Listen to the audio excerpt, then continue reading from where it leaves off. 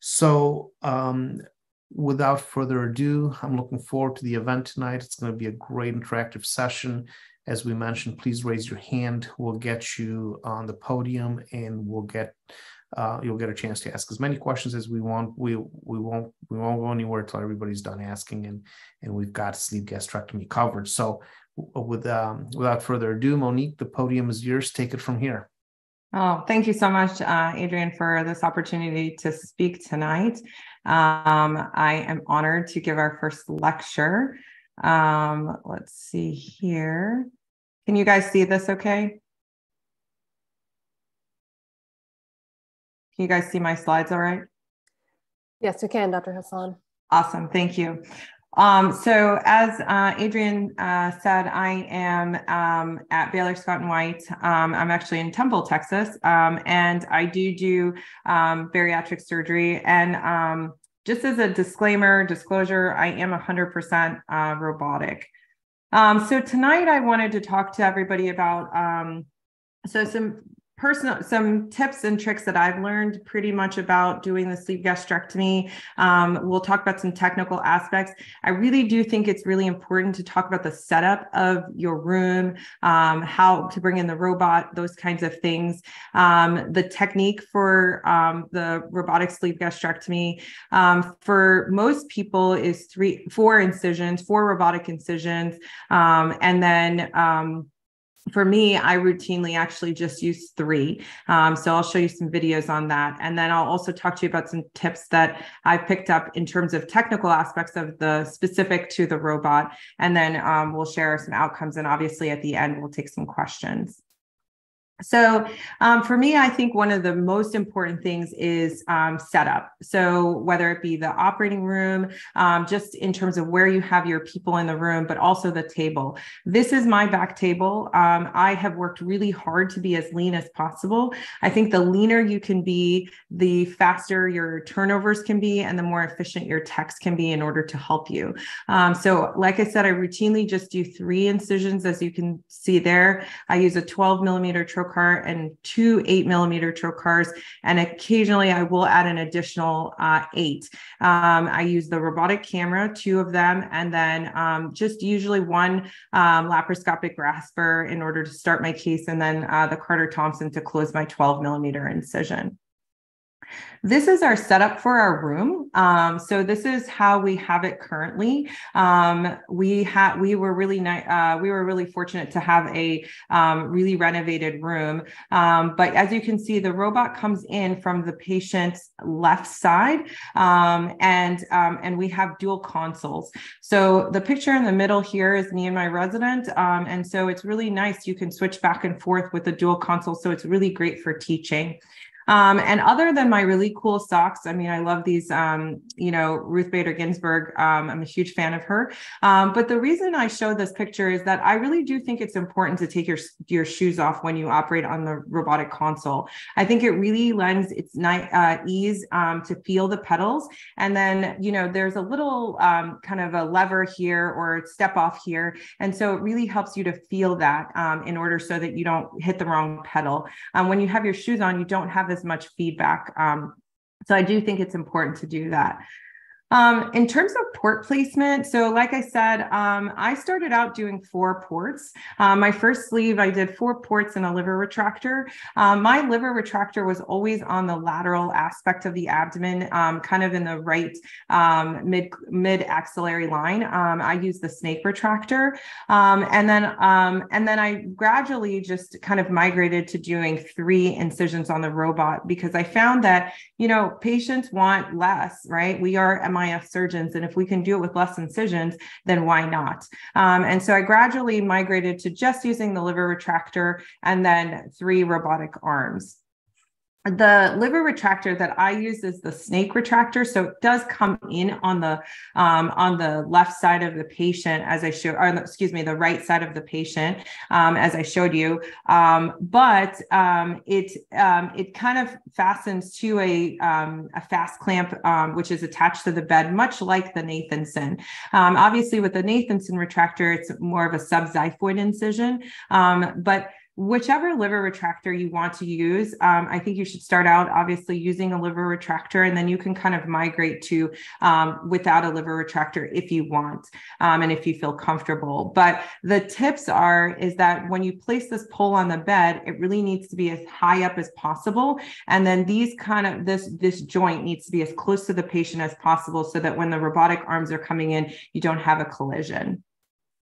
So this is my current setup right now. I actually just do 3 incisions, and I'll show you what I do for the liver. So I do 3 robotic arms, 1, 2, and 3, and I'll show you exactly what I put there. But this is what it looks like. This patient's a BMI of 68, and so the incisions are obviously really spread out. I do put this incision way over here, kind of close to the bed where you would put arm 4. And then if I need to add an additional port, I do have room to do that in any case, if I want to add the 4th port. So this is my configuration for all of my incisions. I use my hand in terms of my measuring. So my kind of my wrist to my tip of my middle finger is about 12 to 15 centimeters. And so I use that in terms of measurements. And then for my 4 incisions, I will put 4 incisions just a handbreadth apart. I think that's super important that you try not to, you want to try and make sure that they're in a straight line, and make sure that you don't have, so you can have your arms be as far apart as possible in terms of a fist breadth apart. And then here's my instrumentation. I always use a bipolar or some sort of energy. So either forced bipolar or fenestrated bipolar in arm 1. In arm 2, I'm using the camera, the robotic camera. And then in arm 3, I use the vessel sealer. And then in arm 4, if I'm using arm 4, I will use either the tip up, or some people will use a Caudier. And then obviously for stapling, I will replace arm 1 with my stapler. So this is my usual configuration minus the Caudier.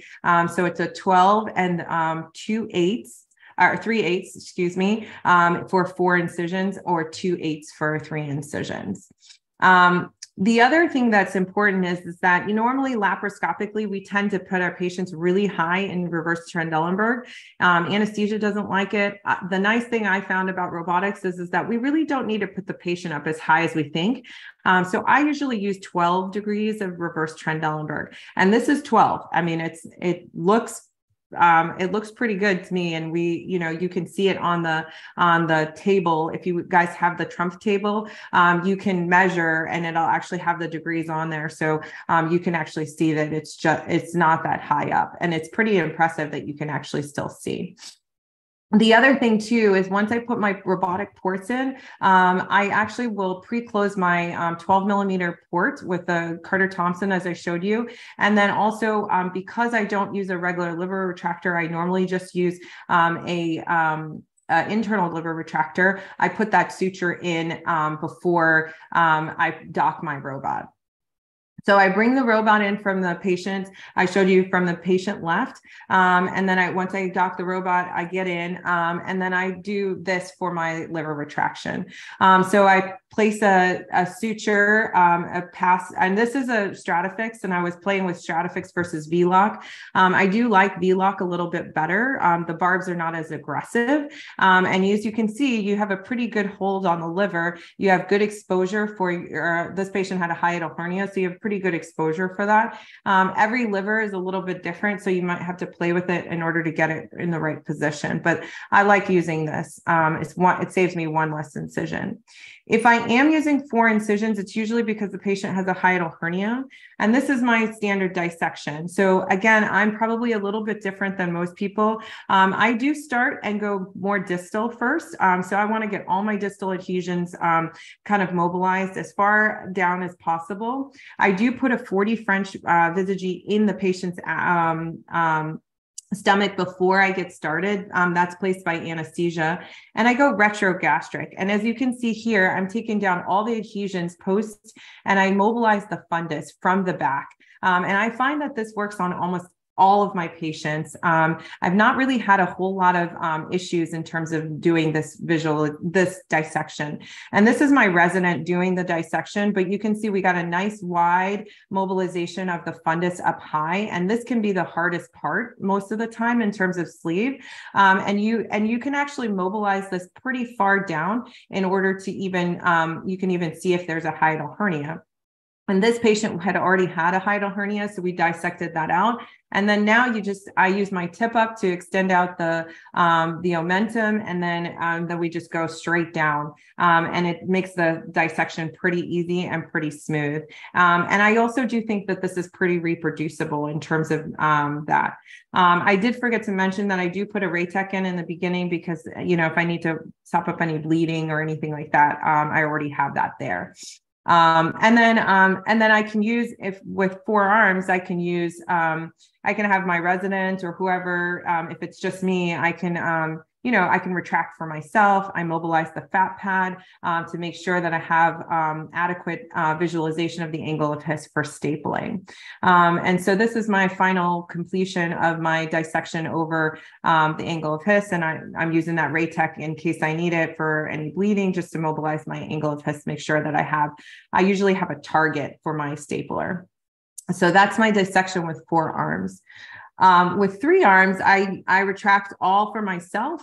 So as you can see, again, I start down distal, mobilize everything, and I just lift up on that bougie that's already in the stomach. And I use that as my traction. And once I have a good window, and as you can see, this is a pretty nice window. This patient's a little bit thin on the inside. And you can just march right up the greater curve really easily once you have that mobilization. If you have a really floppy stomach, you can take that Robotic and stuff it down in the lesser sac, and that will also help you with mobilization for the 3 arms. And I like this. I like this approach because I just think it's fun and makes it a little bit different. It allows good exposure for my dissection. The only time I don't really like just using 3 arms is if the patient has a hiatal hernia. I do like to put a tip up in order to expose the retroesophageal window. And then this is my 4 arms for stapling. So for stapling, it's pretty straightforward. I use a 40 French Visage. I tend to stay pretty close to the Visage. The first 2 fires, I angle my stapler more out towards the spleen. I start pretty aggressively with a blue load. I don't use any reinforcements. And then after that, I pretty aggressively downsize. And as you can see, I'm going to a white load. I think that the thinner the load that you can use, the staple height, the less bleeding you tend to have. And I haven't had any issues with that. And I do like with the tip up, I can extend out the stomach, that fundus a little bit more. It gives me a little bit more ability to get closer to the Visage up at the top. And if the liver's hanging down a little, I can use the tip up for additional exposure. But my stapling is pretty straightforward. I don't have to manipulate the stomach too much. I think we try to manipulate it a little bit too much, I think, when we're doing it laparoscopically. So this is my last fire. I check the angle of His, make sure I'm good. And I've got a good cuff of tissue off of the angle of His. With my 3 arms, again, I start the same. I listen to the stapler usually. So as long as it fires and there's not too many pauses on it, then I will use, I will upsize to a blue if there were so many pauses on the first one, or if it doesn't want to fire, then I usually will tend to upsize, of course. But I pretty consistently will use at least 1 blue and then multiple whites. On the 3 arms, I tend to shift the stapler over to the left a little bit. I want to really hug the Visage because I don't have a whole lot. I don't have 2 arms for traction. And then the top part of the sleeve stapling is pretty, again, straightforward. I can retract out for myself using the vessel sealer. And that's my 3-arm technique for stapling. For leak test, I don't scope. I just use ICG, especially since I already have my Visage already in place. So I have the anesthesia mix up the ICG and reconstitute that in 500 cc's of saline and administer 60 cc's down the Visage. And then I usually have have that followed by 60 cc's of air to really inflate the sleeve. And as you can see here, it's pretty good. There's a certain feature on the newer scopes that show the sensitive mode. And you can see pretty clearly that there's no ICG outside of the stomach. And so that's a negative leak test.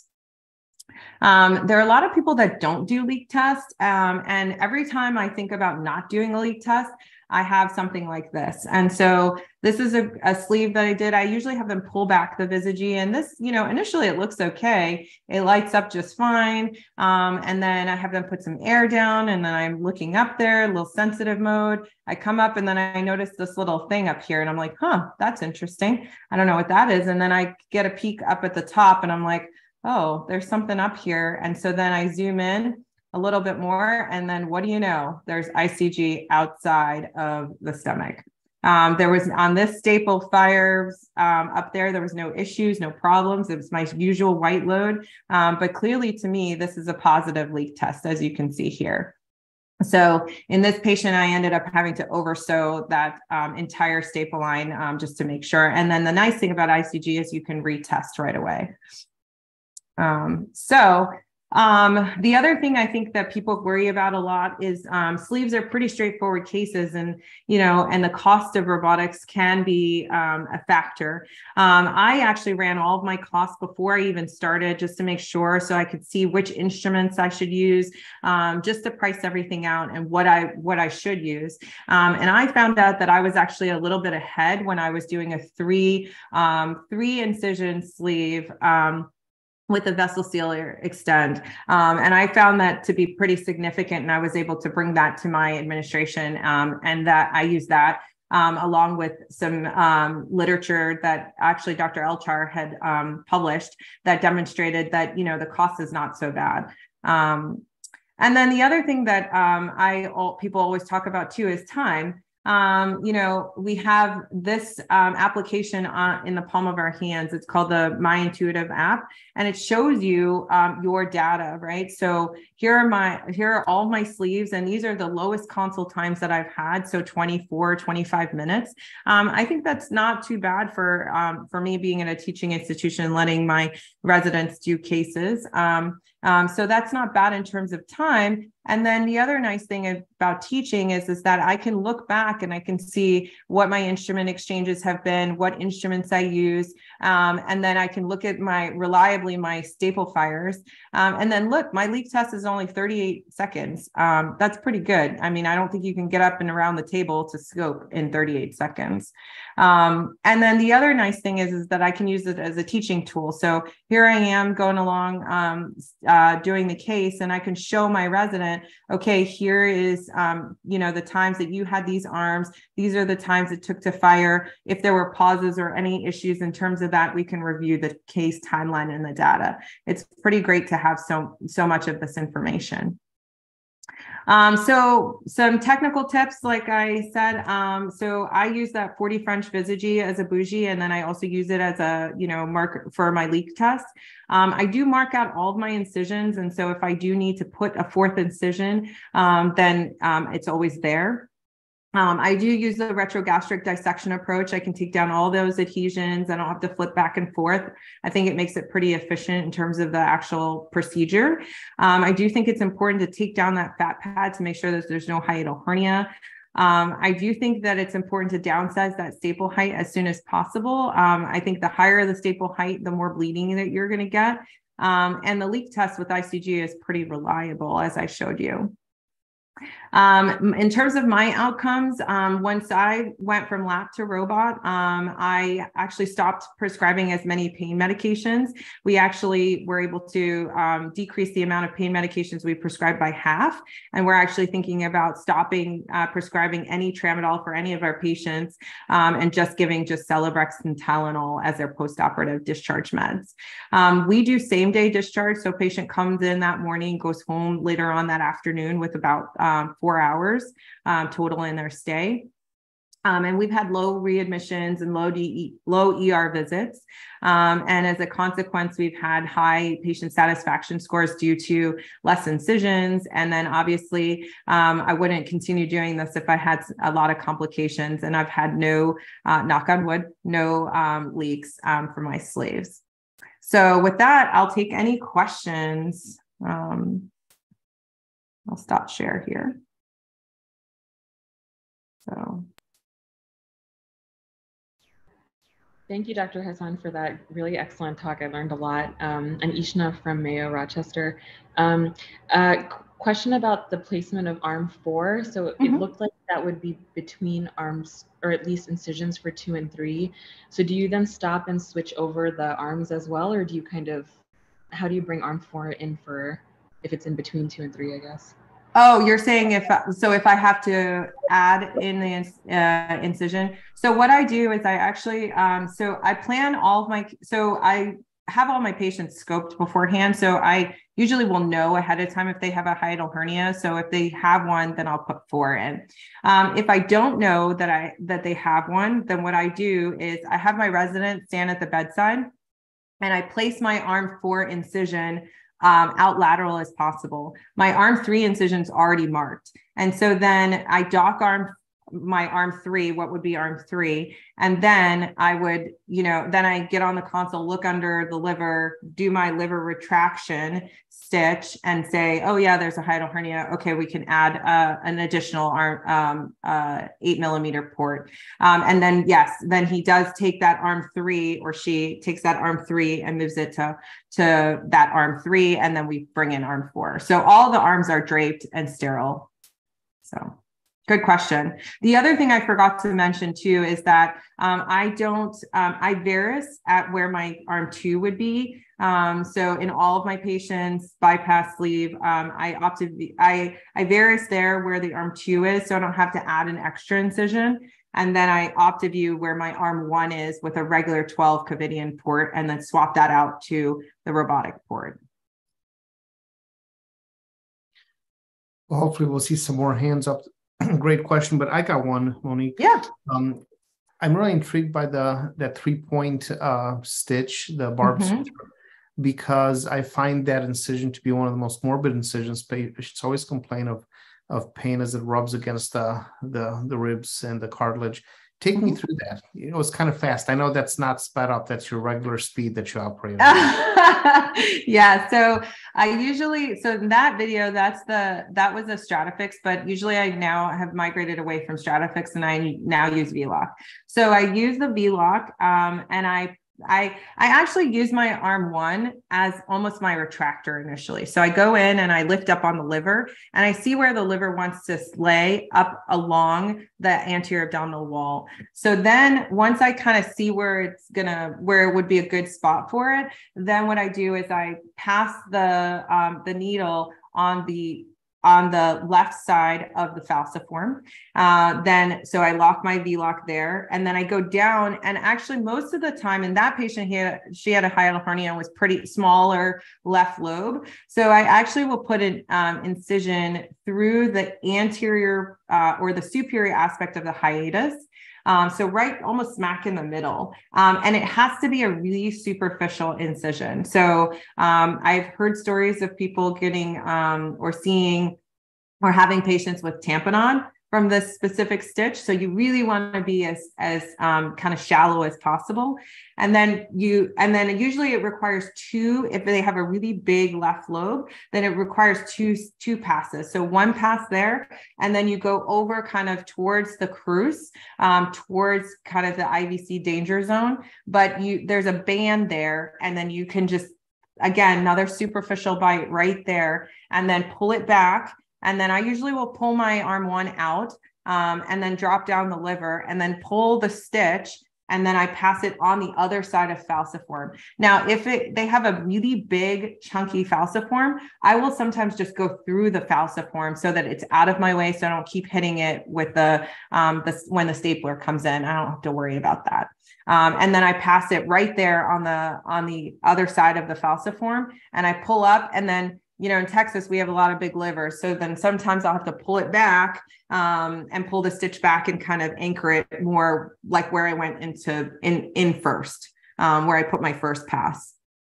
So I think everybody, when I first started doing it, I think it's a lot of trial and error. I don't think there's an exact science to it. There's a little bit of art to it. You have to really kind of just lift up the liver, see where the liver wants to lay. And it works I've been using it for almost 2 years. We keep pulling up the liver retractor, and then we keep having to put it away because I end up using just the liver stitch. Thank you. Great explanation. I'll try that on my next sleeve. Yeah, definitely. All right. Let's see. If there's any questions, just go ahead and speak up. I have a question, actually. John Perron out of St. Luke's. Thank you very much, Dr. Asada, for the excellent presentation. Can you just talk about your thought process and experience on how you came to arrive at the one blue load and then white load staples all the way up? Was it trial and error? Yeah, so it was trial and error.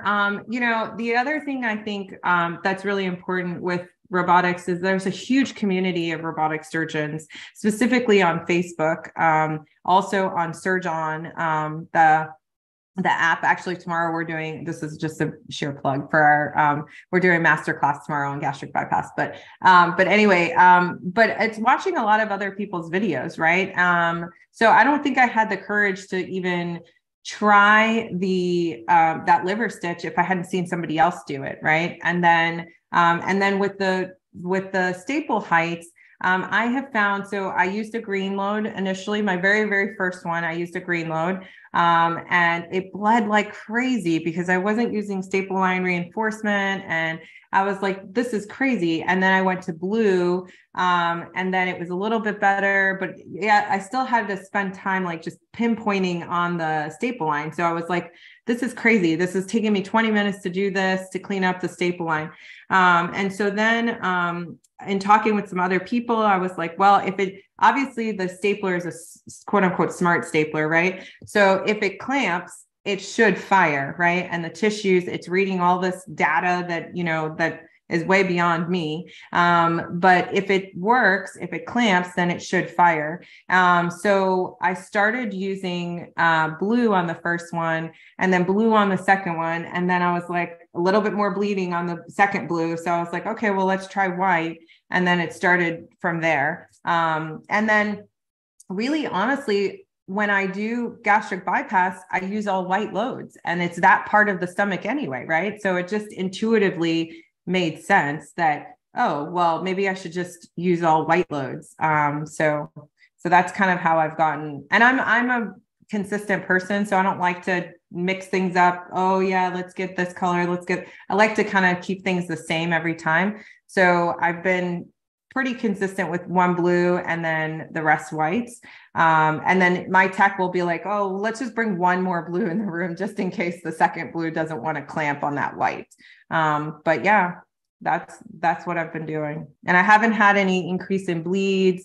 And you can see, I don't oversew the staple line. The staple line looks pretty hemostatic on most of my cases. Since I've been robotic, I've had 2 patients bleed, but none that required going back to the OR. And I had the same number of bleeds using staple line reinforcement when I was lab. So I was like, well, I mean, that's kind of the same. So.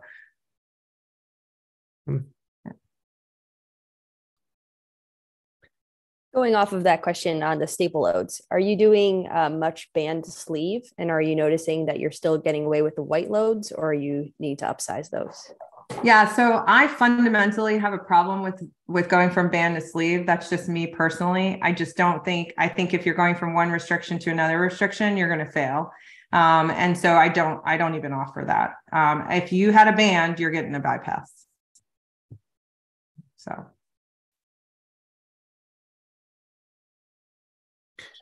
Monique, I've got a question for you. Speaking of the days when we did bands, and Monique and I did the same fellowship, and I remember doing some of the, a few years before you. I got quite a few years on you, but just one or two. No, more than that. But I remember doing some of the first sleeves that we did, and I can tell you the sleeve that we did back then is not the sleeve that we do today. I believe one of the most important principles is full dissection of the fundus is enough. How far do you go? When do you know that you've dissected enough fundus to make sure that you do an appropriate operation? Yeah. So for me, I insist on rolling over my stomach and seeing the crus.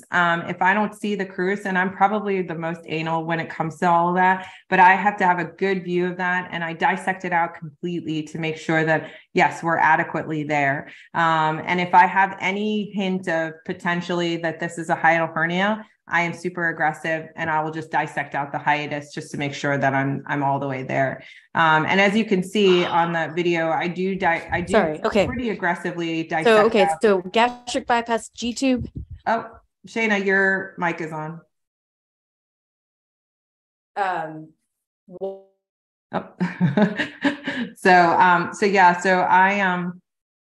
pretty aggressive at dissecting out the fat pad so that I can ensure that that's not an issue.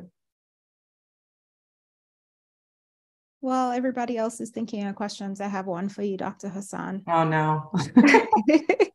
So we see a wide range of patients now that we're doing robotic surgery on. Can you comment on like how you change your port placement, if at all, when you're doing some of the smaller patients? Because I've found that sometimes it's a little bit more difficult to get that 10 to 12 centimeters between the port sites. Yeah. So again, I try not to change my port sites as much. My OR staff knows that I'm always like, oh my gosh, these small patients make me the most nervous. But I try to make sure that whatever I have in terms of once I'm placing my ports, it's at least 2 to 3 centimeters apart on the inside. So even though I mark my ports out, as I showed you, it works 99% of the time, as long as you can have 2 to 3 centimeters apart on the inside. So the nice thing about a bigger patient is you can go completely a handbreadth away and be fine. And then the other thing too is that, my arm 4 sometimes is at the white line of tilt, especially in a thinner patient. I mean, it's far down there because I really don't want to be colliding between arm 3 and 4. And usually in the smaller patients, I'm doing like some sort of revision, right? So in those patients, you need to maximize your space as possible in between the robotic arms. So it can be far out there, but as long as you're not in the colon and you can put it on, do it on actual visualization, I think it usually works out fine. And I think that everybody needs to get rid of thinking about the umbilicus as your measure above and below the umbilicus. I think it depends on just where it ends up. Like it's not going to always be above the umbilicus. It can sometimes just be below the umbilicus, and that's your 12 centimeters away. So.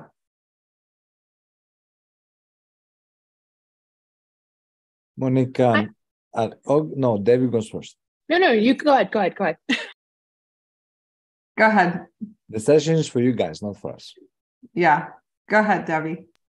So I had 2 questions. One is about your leak test, because I'd never actually heard about doing ICG as a leak test. I think that's really cool. And obviously it speeds up your OR time and it's efficient. So I wanted to know how you came to that. And then also in terms of that measuring, do you measure after you've insufflated the patient? So you put in your varus, you insufflate, and then you measure, or is that even really a part of things? It seems like you mark out even before you measure what? Measure where I'm like where you're going to put your ports, because if you're not using so in my program we'll measure from the xiphoid process, or kind of where the ribs come together and Uh-huh. say, okay, distance for our sleeve is going to be about 15, 16 centimeters, and then we'll mark out our ports from there. Right. But there tends to be a lot of variability once you insufflate and Correct. maybe your ports Yeah. are too low. Right. Yeah. Absolutely. So I totally agree. I definitely will, I mark out everything before I start. So I put my Varus in, I mark all of my ports, and those are usually my ports. I may cheat like 1 or 2 centimeters above or below, just depending on where things end up. But like I said, I Varus, where I'm going to put my camera. So that usually commits me 99.99% of the time. And I'm like, all right, well, that's where it's going to go. If it's too low, that's okay, because the robotic camera is really long. So it's not usually an issue. Only issue I've had every once in a while is that sometimes when you're trying to get to the fundus and above to dissect out that crus, you can have a little bit of issue getting up there, but then you can just burp the port in, and then that gives you the extra centimeters that you need. So I mark that out and I keep it that way. And then for icy green, I came to that because actually my proctor who proctored me for robotics, he mentioned it to me. And I was like, no, I'm going to scope. We scope everybody. I'm just going to do that. And it doesn't add much time to the case. Like, what are you talking about? And then we shut down for COVID. And they said you couldn't do endoscopy unless everybody in the room was like, N95'd up and the whole 9 yards. And I was like, this is ridiculous. Like, we got to move through these cases. And so I stopped doing it. And I was like, all right, well, let's try icy green. And I was legit amazed at, one, how fast it was to do the leak test with icy green versus endoscopy. Because I, again, was convinced that it really only added 5 minutes to the case, but it turned out it was adding at least 15 minutes to the case, because as you're standing at the bedside or you're sitting at the console, you're like, oh, okay, are we ready? And then you get over there, the scope's not on, it's not plugged in, there's no buttons, all of the things. So it was really kind of revolutionary for that. But then I started doing a lot more research in terms of icy green, and obviously we use it for biliary, but its cost is cheaper. My partner actually uses methylene blue. And so the cost is cheaper. And then I also found that it's more reliable than methylene blue when you look at the literature. So I was like, well, I would rather something that's hypersensitive than not. So that's how I started using it. Monique, I have a quick question for you. Yeah. Can you hear me? Yeah, I can hear you. Go ahead. So I don't actually, just a quick comment. I don't do intraop endoscopy on sleep patients anymore. I don't do ICG either. I stopped doing that. And we haven't had an issue, but I also implicate the staple line on every single case. My question for you, though, was about omentopexy. Can you comment for the fellows on the omentopexy? Do you do an omentopexy? Do you not? And whether there's data either way. I know I'm very selective. After I take the bougie out, if I like the way the sleeve looks, I may not do an omentopexy. If I get that gentle curve around the incisura, I may not do an omentopexy. But if I take the bougie out and I feel like the sleeve is not straight, or it's turning kind of like clockwise or counterclockwise, I don't get that gentle curve around the incisura, I may do 1 or 2 omentopexy stitches. What's your take on omentopexy? Yeah, so I trained at the Cleveland Clinic, and first of all, we called it the shower cap for the actual omentum over the sleeve. But I don't do it. I only do an omentopexy. And I've tried it one time. I let my a junior resident, fire the first 2 fires on the staple on the sleeve, and it just came out just kind of wonky. And I was like, So we tried to do this omentopexy to try and like pull down the stomach for this gentle curve and the whole 9 yards. And she just did not fly. And at 8 weeks, we had to convert her to a bypass because she just nausea, vomiting. Her incisura was narrow. So I don't do it. I find that as long as I'm far enough away that I find that my curve is good. And so I only train to just put the omentum over the sleeve, because if you're going to go back for a revision, it'll be nice to just plow through the omentum. You don't have to worry about it sticking, like the sleeve sticking to the stomach, to the liver. But yeah, I don't do it. I do a omental patch when I do bypass. And I just cover my GJ anastomosis with some omentum, and I just call it a day, and that's it. So I do minimal as possible. So how far from the pylorus do you start your staple line, and what's the rationale? So I don't measure. So I probably start closer than most people. I probably start somewhere around 3, maybe 4 centimeters to the pylorus, but I really have the Visagie in place to kind of guide how the sleeve is going to look. So for me, it's the Visagie sucks down really nicely and opposes the anterior and posterior walls of the stomach. And so I find that as long as it's a nice gentle curve and I'm happy with the way that it looks like it's off, that's why I dissect down as far as possible. And then I kind of just take a gentle curve along that Visagie, and I stay out a little bit, maybe 1 or 2 centimeters on the distal aspect, my first 2 fires, but then after that, I'm as close as possible. I hug. So I don't measure because I feel like everybody's stomach is different. And if you try to, apply the same principles in every patient, I just don't think that that's going to work. I think that surgery is technical to some aspects, but then there's an art to surgery. And that's, figuring out that gentle curve, that angle, and how it's going to look once you're done. So. Monica, you presented your liver retraction technique. Do you ever not use liver retraction? I find that unless the patient has a hiatal hernia, I don't typically use any liver retraction, because depending on how you retract the stomach, you can at the same time retract the liver as well, and it stays out of the way. Absolutely. There's a handful of times where I've gotten in, I'm like, oh man, they did great on their liver shrinking diet. So I don't really need anything. Sometimes I'll just put a gauze over and it'll just be able to hold the liver over. I've had people who've had just enough of adhesions that it holds up the liver, so it's fine. But yeah, there are a handful of times. It's not usually, like I said, I'm in Texas, so all these livers are really big. So it's only been a handful of times where I've not had to use anything. Monique, I feel like we have to talk a little bit about that posterior dissection prior to taking down the shorties.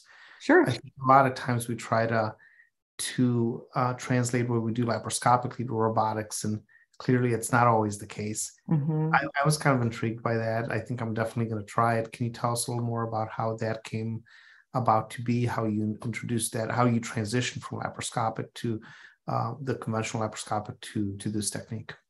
Yeah. So I found that I was one of my first robotic cases was a patient who had a BMI of like 60 something. And so again, my proctor, he was like, well, you can come from the backside. And I was like, well, okay, but that's not how I do it. I do this like lateral laparoscopically.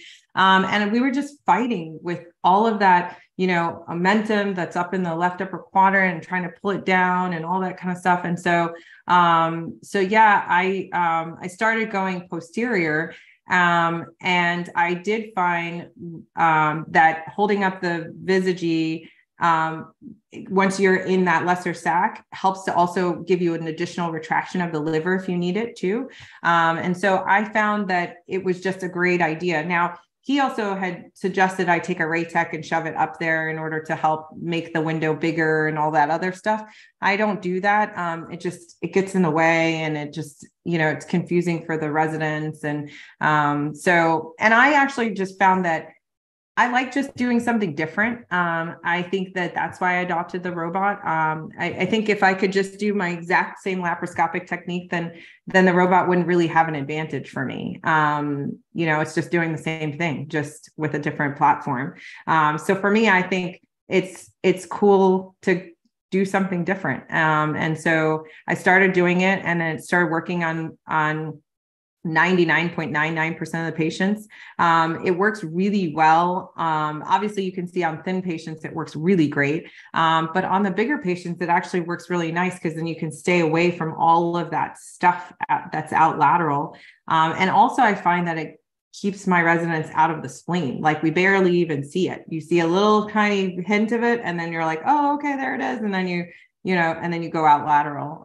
So it's really, that's how I came to start using it. I'm kind of a off the beaten path type person, so that's why. Other questions? If not, I've got plenty. I had a question. You talked about the My Intuitive app, which logs our data, which I think is great, and to drive data-driven surgery. Have you looked at the data in terms of OR time for your 3-arm technique versus your 4-arm? Yeah, so my 3-arm technique is much faster. So 90% of those small, like those shorter cases, like 24 minutes, 23 minutes, those are all 3-arm sleeves. My 4-arm sleeve, and I hate to say that, but my 4-arm, I usually will let the resident do much more. So then the time is a lot longer. So I feel like the data is a little bit skewed, but yeah, my 3-arm is definitely much, much faster than my 4-arm.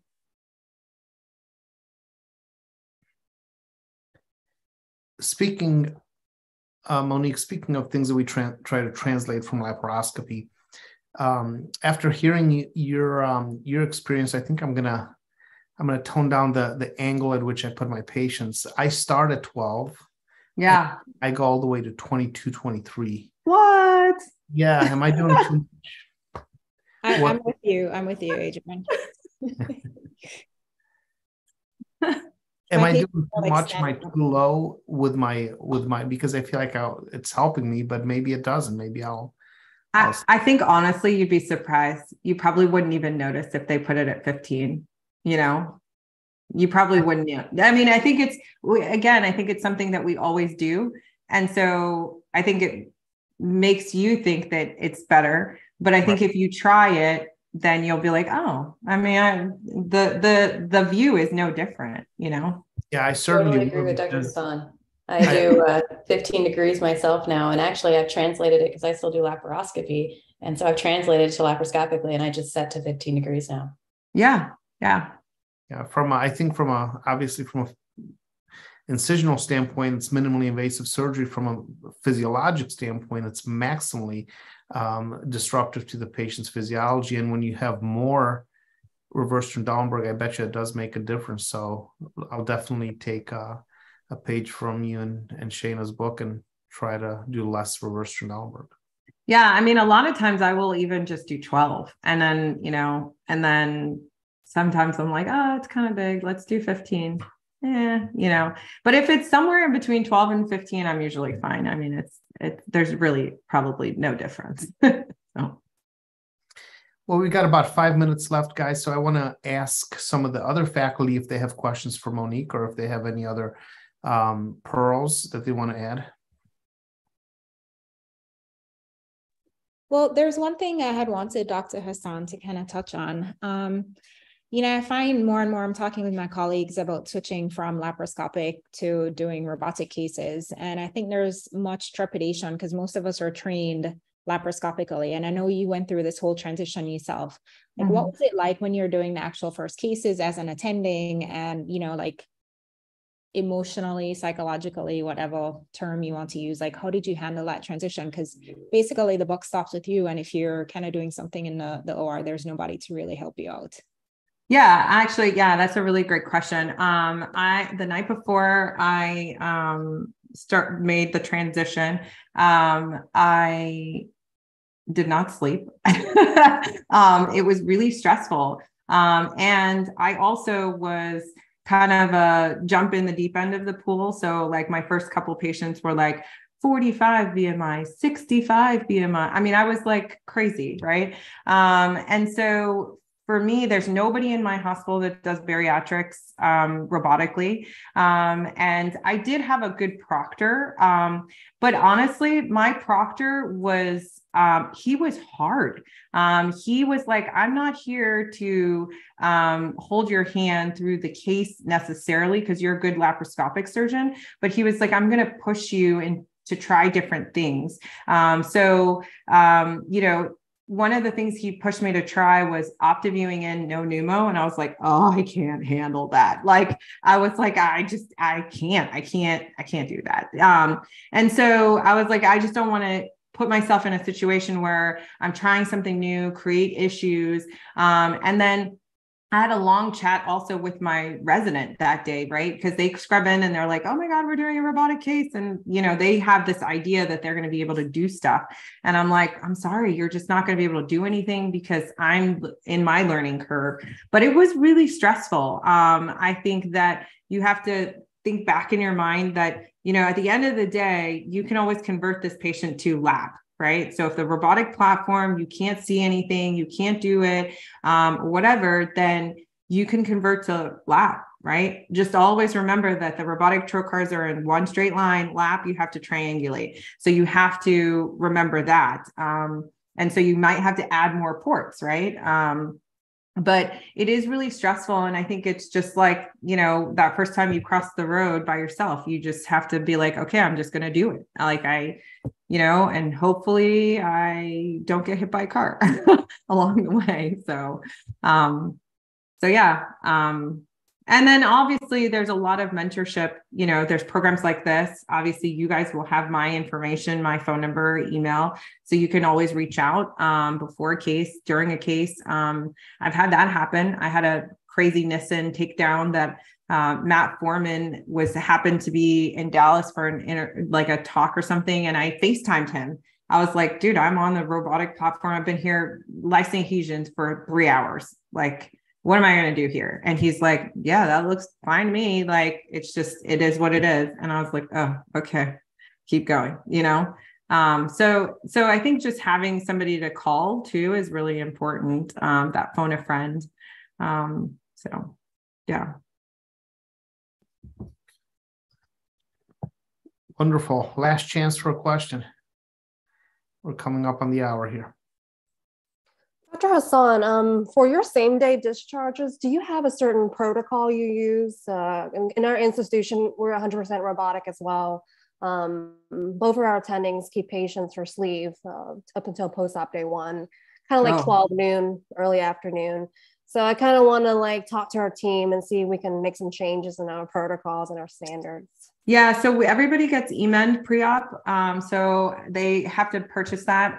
It's an one pill, and we give 80 milligrams. So we have had minimal post-op nausea.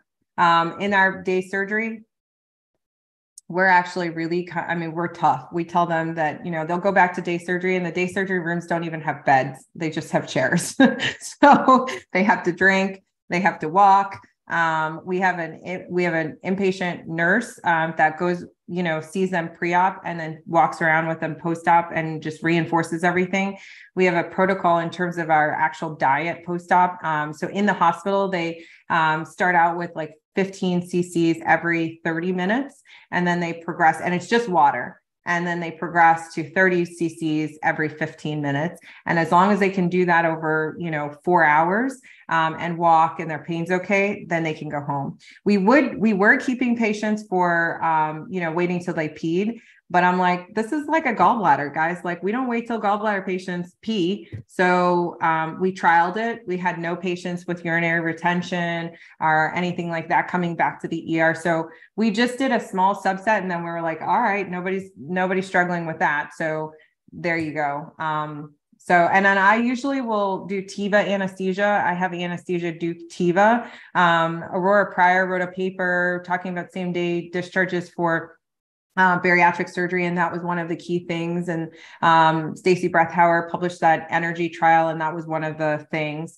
And then scope patch, all of the antiemetics in-house, and they get that post-op. And then we have an ability to call them the next day. to make sure that they're doing okay, check their heart rate, blood pressure, all of that stuff. So it's almost like they're, in the hospital, except they're at home. So. Well, thank you all. We're coming up on the hour here. I want to congratulate all of you again for being selected. I hope you take advantage of this great opportunity. We had quite a bit of demand for the program, more than we expected, and we're happy that we're able to get a nice group like you guys to get this started. And it looks like Demetrius has his hand up, or clap. You're clapping. Is that what you're doing? Sorry. But thank you all again for joining us, and we look forward to the next session. Obviously, we look forward to meeting you all you guys in person in Atlanta in January 4th. So reach out to Morgan if you have any questions, and thank you all for joining.